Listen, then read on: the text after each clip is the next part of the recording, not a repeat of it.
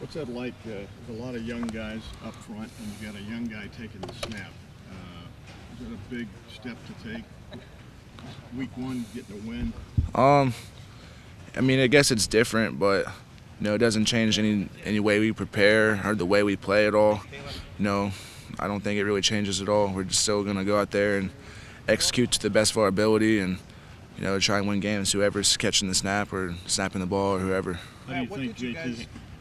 What did you guys, as an offensive line, talk about after the game, about the way you guys played? It wasn't, the best effort or best team unit, but you guys want to get better. Oh, definitely. We just had to clean up some silly mistakes. Young and inexperienced mistakes. We had to clean those up and, just execute better, and we'll be fine on Saturday. We'll be good.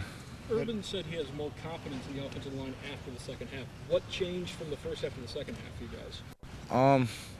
Just executing our assignments more, and just playing better. Playing better technique, better footwork, and we were gaining confidence because we were, moving the ball a little bit. So we were gaining more confidence. I feel like the people that haven't played that much, that were inexperienced, were gaining confidence in themselves, which helped them play better, and started clicking.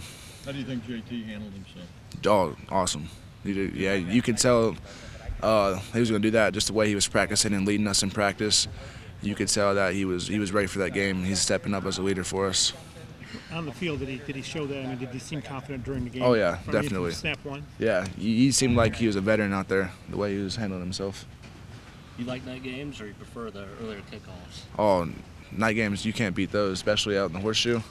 That's experience of a lifetime, So I'm real excited for that. How do you deal with Last question.